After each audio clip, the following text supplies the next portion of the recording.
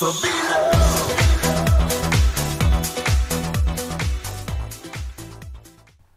guys, Shoot54 Gaming here. Today I'm going to show you how to get a supporter creator code for Fortnite. So first of all, what you want to do, you want to open your Google Chrome, your Internet Explorer, whatever. You open it, oh wait, I'll save that for later. You put in Fortnite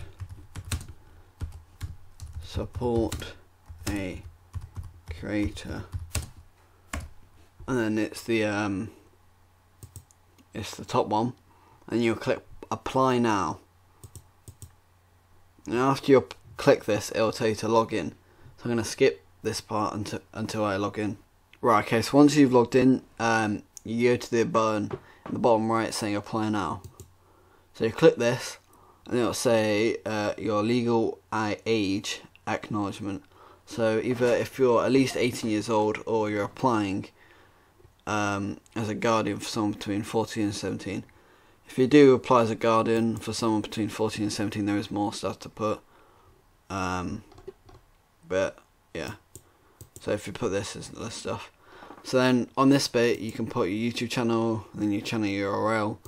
But whatever it is, so YouTube channel, Twitch channel, Facebook, Instagram, they must have 1,000 followers. If it doesn't have 1,000 followers, it won't work, because they'll just send you an email saying, sorry, we won't let you have it, something like that.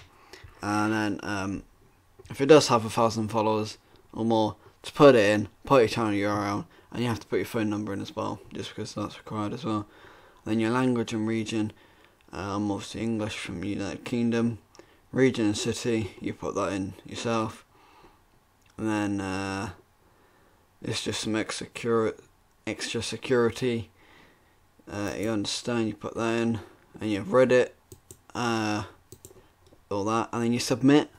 And then if you have 1,000 followers or more, it should do it for you. Obviously, I don't have 1,000 followers on my Instagram, or 1,000 subscribers. So if you want to follow me on Instagram, it'll be in the description, or if you want to subscribe, that'd be good as well. So that's about it from me. Thank you for watching, and goodbye.